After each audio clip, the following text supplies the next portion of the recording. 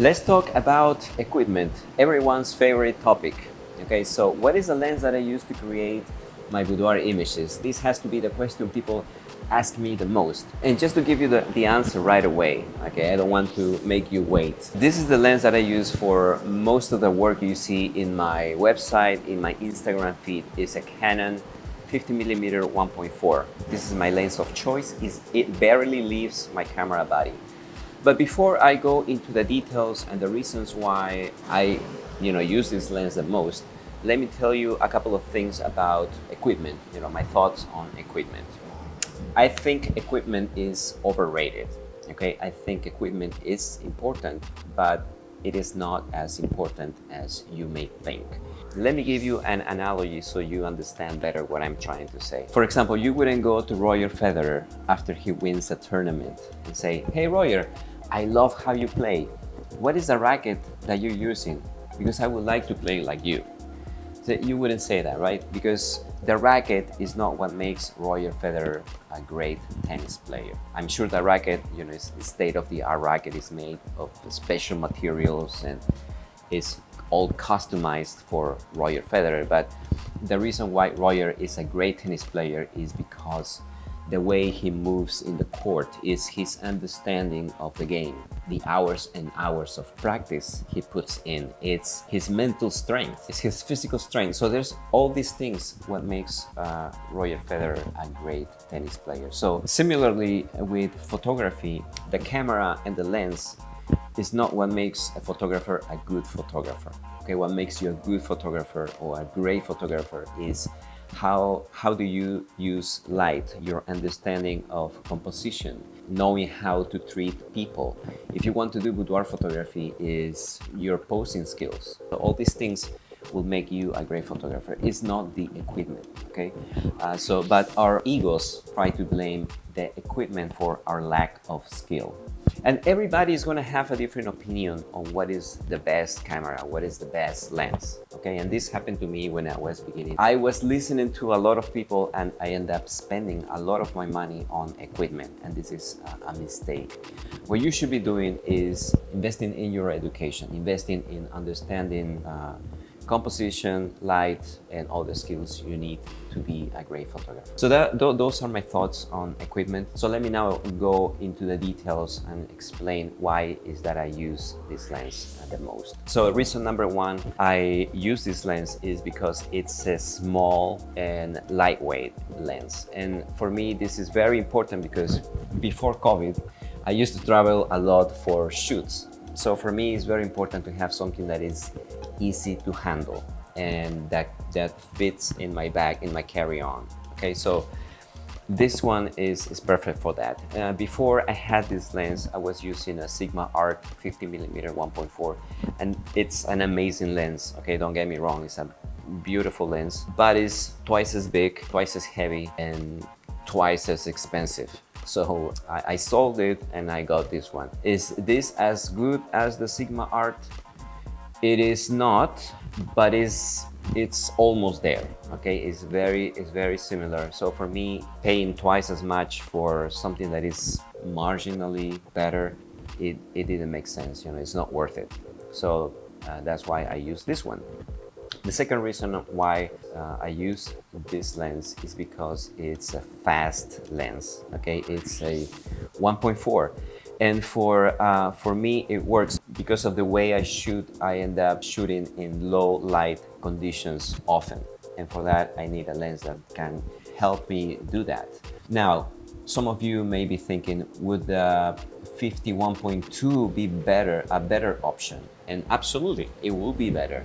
But again, for me, this works better because the 51.2 is bigger, is heavier, and is a lot more expensive. Okay, a 51.2, depending on which version of the lens you want, a Canon, could be between 1,500 to 2,500.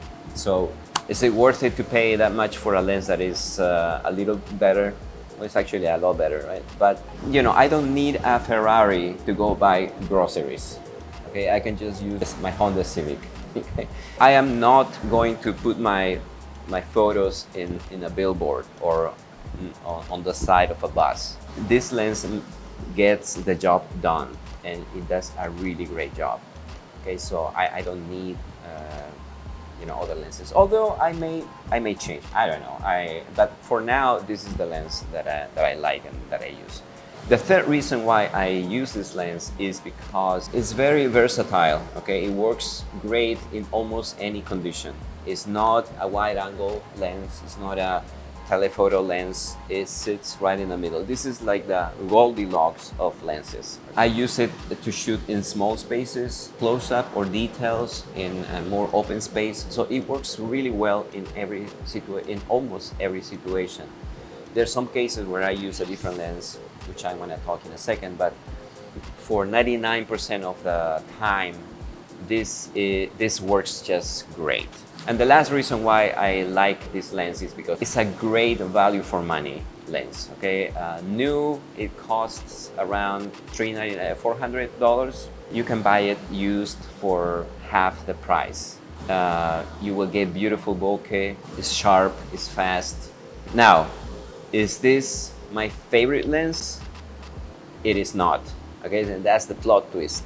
But before I talk to you about the lens that I like, my favorite lens, let me talk about our sponsor today, which is DreamBooks Pro albums. If you're looking for an album company with beautiful products, world-class quality, premium materials, and one of the most competitive delivery times in the industry, look no further. DreamBooks Pro is one of the top 10 photographic labs in the world with more than 40 years experience. I use them exclusively for all my album needs.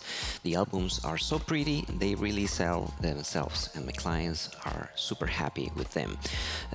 They have over 20 different options to choose from, including acrylic, leather, linen, velvet, and even wood. So if you want to give it a try, I have a super special 60% discount for your first order.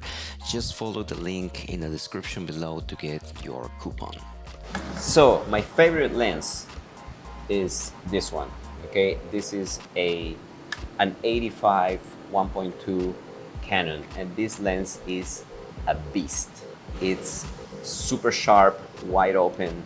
The bokeh you get with this lens is dreamy. Okay, the background melts. It's beautiful.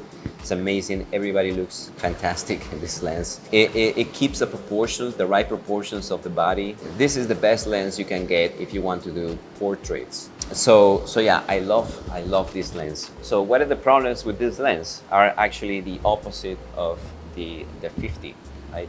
So the qualities of this are the disadvantage of this one. Okay, so this one is super heavy. It's chunky, it's heavy, and it's really expensive. Okay, but you're gonna look like a professional photographer when you walk in the room with this lens attached to your camera. You're gonna look like a pro. Okay, but it's chunky, it's heavy. I don't like to carry this guy around when I'm traveling. I normally leave it at home unless I know I'm going to shoot outdoors, because you will need a lot of space. And I'm talking, if you're using a full frame camera. I normally move between 4 feet and 10 feet away from my clients to get most of the shots. With this one, I will need to use probably twice as much, okay, 20 feet. And so that's something that I normally don't do. And yeah, it is expensive. It's an expensive lens. This one probably will cost you between $2,000 and $3,000 depending on which version of the lens you want to get. So it's super expensive. The out of focus is not as great as in other lenses. I use it very seldomly. I use it when I want to do some details, close-ups of their lips, their hands. Other than that, this is the lens I use. As a business owner, one of the most important things for me is the best use of my resources. This lens, for sure, is of great value. Okay, so but that's me. And again, take everything I say with a grain of salt. The reasons why I use these lenses are personal choice, my personal taste. But I know photographers that use this as their main lens, the 85. Okay, I know photographers also that use 35 as their main lens.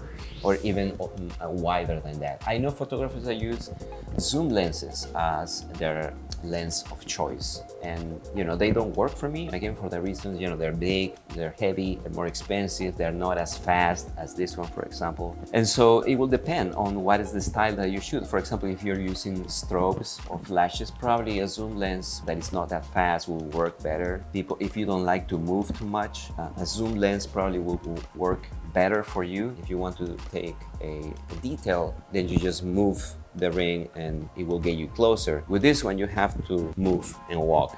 A lot of people don't like that. I don't mind. I just move. But it will be up to you. So take everything I say with a grain of salt, listen to what other people have to say and make your decision. But don't end up buying a lot of stuff.